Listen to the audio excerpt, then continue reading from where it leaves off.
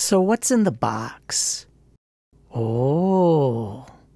A lot of crowdfunded projects utterly fail. This one succeeded. My generation was the first to grow up with computers.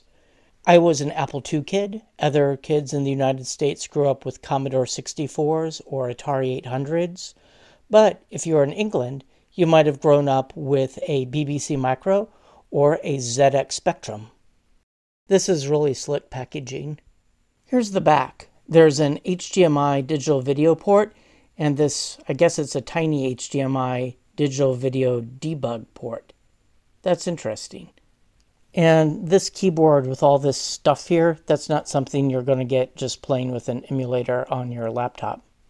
It comes with a quick start guide and a real user manual.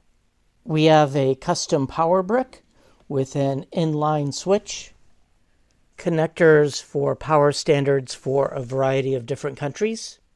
Okay, when you start it, it cycles through different modes, and right now it seems to be unhappy with the current modes, or I should say my TV isn't happy, and it seems to be happy with this one.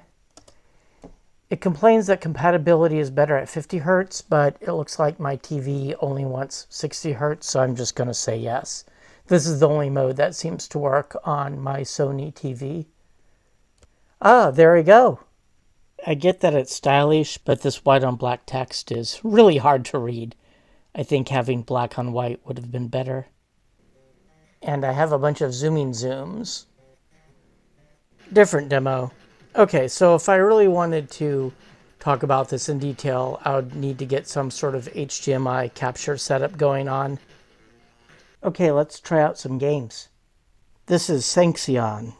Prepare for death.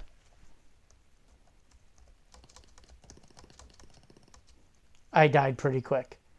I wasn't prepared for death. Here's a ZX80 game. Workers of the World Unite. Here's some Z-Machine games that will run in an emulator. Z-Machine is the virtual machine for the Infocom games. Hey, it looks like it will even run CPM. Yep, that's CPM. I am finding the keyboard difficult to use. I'm generally kind of one key over from where I expect the keys to be. It would take a while to get used to this keyboard. I think just because of the way there's extra stuff over here and there's like no semicolon here. But I can't really complain about the keyboard because I know they're going for authenticity. The Spectrum Next is based on an FPGA, so you can download other cores for it and create your own cores. I am completely blown away by the Spectrum Next. The level of polish of the hardware and the software and the presentation is truly astonishing. Alas, if you want a ZX Spectrum Next right now, you're left with looking at the used market. Although it looks like the hardware is available in a variety of other kinds of forms. That might be fun to experiment with. This particular ZX Spectrum that you've seen in this video is on loan from a friend, and I have to give it back. So if they do another Kickstarter, am I going to pick one up? Probably not. Although I'm really impressed with this, I don't think it's necessarily for me. In particular, the keyboard is a little bit odd. But if I had grown up with a ZX Spectrum and had an emotional attachment to it, I would definitely pick up one.